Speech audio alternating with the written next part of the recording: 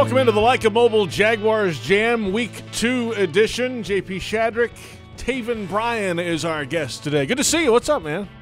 Nothing, just hanging out. Yeah, hanging out. Big week. Week 2. Patriots coming to town. Home opener. Everything's happening this week, right? Yeah. It's gonna be pretty cool. Yeah, it's a fun environment coming up this Sunday. This is UK based, so we're gonna get some questions from the UK media, some fans in the UK, and we'll go through them. You ready? Yeah. Let's do it. Let's knock it out. Starting with number 1 today from Give Me Sport. Alex Johnson has the first question today. How did you go from an offensive tackle prospect to a first-round pick at D tackle?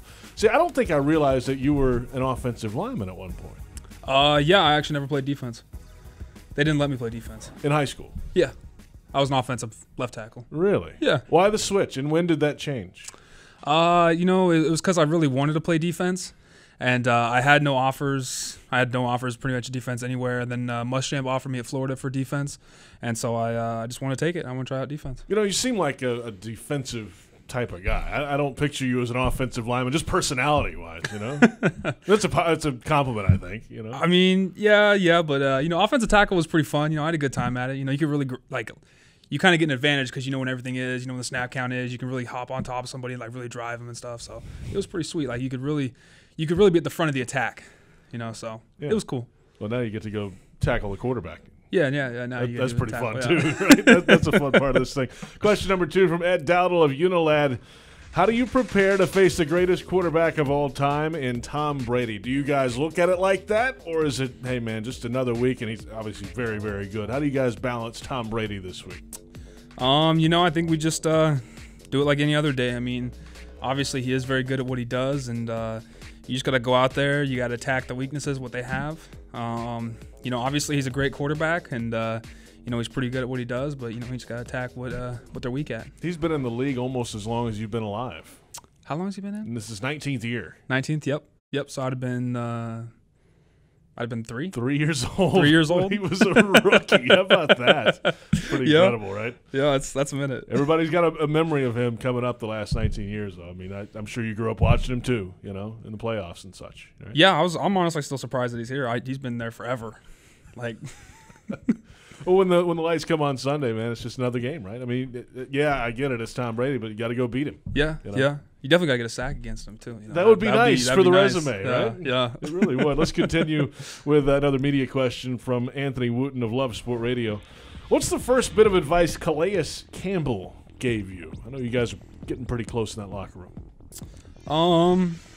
Maybe just as a rookie, just hustle. Just make sure you're hustling. Because you kind of go from a position of being a starter the whole time, taking all the reps and stuff. So you kind of start back at the bottom, and he's like, you just got to hustle again. And one of those things. We've talked to him about y'all's relationship because we see guys talking on the practice field all the time. He's after you after reps, and at least in training camp he was. He's got to be a great guy to learn from because he's been in the league for 10, 11 years now. That's got to be a great resource for you. Yeah, I was 12 when he was playing. I was 12. I think I was in middle school football. Yeah, D. Morgan Comets. So he's been around a minute. I actually distinctly remember seeing him play. So really, yeah. How about that? That's kind of wild, huh? That really. Now he's right across the locker room from you. He's still here. Yep. You can go to him anytime you need to. Let's continue with a fan question now. Kevin Rates has this question: is the skill gap between the NFL and college big, or did you feel as strong as in college? Yeah, that's the big difference a lot of times. Maybe the speed of the game changes a bit in the NFL. I know we're a week in, but what differences so far have you seen? I think it's just one of those things where it's the cream of the crop again. They just keep cutting the cream of the crop each level you get to. You get a little bit better. It's still the same guys a lot of time, but they're definitely more concentrated, I would think. So they're, instead of just being a couple guys, it's like everybody's pretty good. So. Everybody was the best at their high school. Everybody was the best at their college. Yeah. All these guys were drafted high, and exactly how it is. A lot of alpha males in the locker room that play good football. Another fan question: Tom Cox asking, what aspect of your first NFL game surprised you the most? Anything stand out last week that opened your eyes, maybe a little bit in New York? I think it's probably how they don't try to trick people as much anymore. That's probably the biggest thing for me. I just remember in college all the time, you could get any formation and they'd run anything out of it. They'd run screens, stuff you'd be like, no, you can't do that, and they'd do it anyways. But with the NFL, I think it's very consistent and it's very predictable. but it's very spot on. Like, sometimes they'll switch some people up, but they run the same thing out of certain personnel. Yeah, and there's certain coordinators and stuff that, at least a few years ago, there was that read option stuff, and the spread came in for a minute. Yeah. It didn't last long, though, because you can adjust faster here. Defenses catch on pretty quick to this stuff, right? Yeah. I mean, that's exactly what happened, and it kind of died out a little bit. It did. Ed Dowdle, back to a media question from Unilad. Is it it's a huge ask to come onto arguably the league's best line as a rookie and make an impact. How tough has it been to step in with Calais Campbell and Malik and Darius, just to name a few? I don't think it's really been tough. I think it's more been a blessing. I mean, very rarely do you come into a place that's going to have as many good defensive linemen. I mean, it's just going to open up opportunities for everybody because, you can't double team that one good dude if everybody's good. So, I mean, it's kind of a sweet deal. I mean, most time you're used to getting double teamed, and now it's like one-on-one blocks because they're more worried about Calais, or Jan or Dante or something like that, So, frees me up. Yeah, and everybody got a bite last week, which was nice to see. It was a nice day rushing against Eli last week. Yeah, 2 sacks. It was really nice. It really was.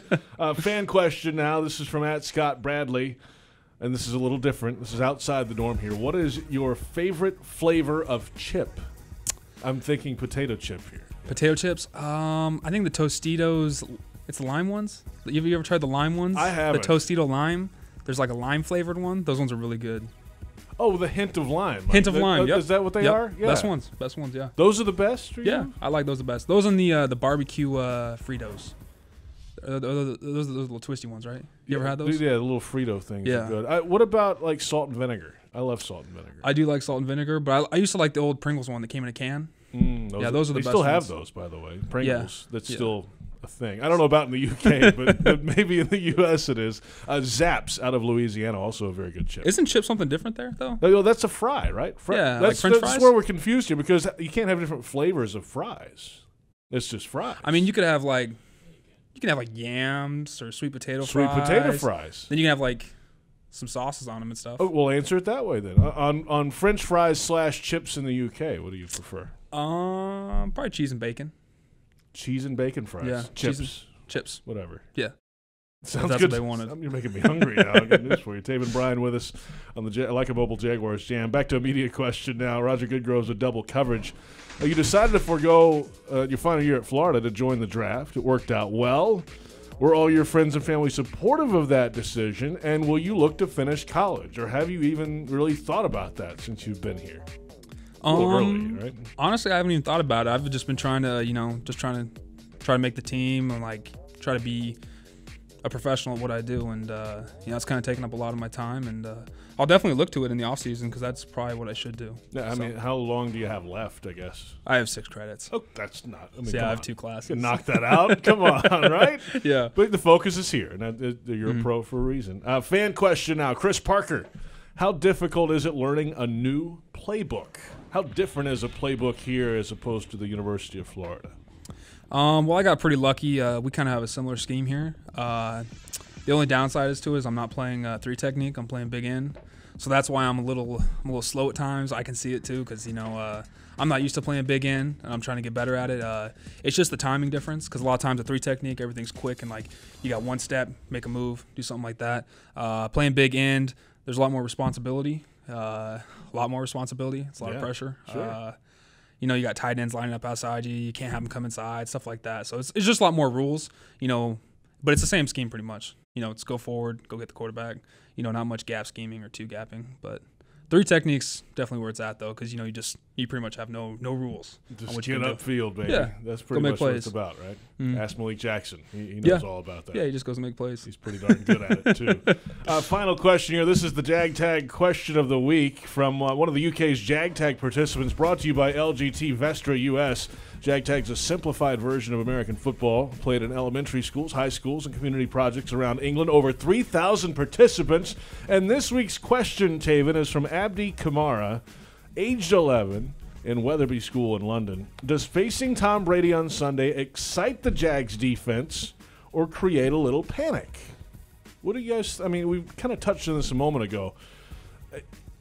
And I talked to the guys in the locker room this week, a couple of guys, Miles Jack and Tashawn Gibson. He kind of knows what's going to happen before it's going to happen. How do you guys react to Tom Brady when he's back there under center and looking at what you guys are doing? You know. I think it just depends on the group you're with, and I think with this group, I think they're excited. I mean, some people are probably going to be afraid of him, you know, because obviously he's good at what he does, and you know, he's a great quarterback, and he definitely runs his offense well. I think with this team, I think we're excited because, you know, not too many times you get to take a shot at the GOAT. So I mean, we got a lot of opportunities to go, take a shot at the GOAT, and it's gonna be a great opportunity. Take a shot at the GOAT, the greatest of all time, Tom Brady, and we're looking forward to it, man. This is gonna be a fun week. Yeah, it should be fun. Appreciate your time today. Yeah, no problem. Taven Bryan joining us on the Leica Mobile Jaguars Jam.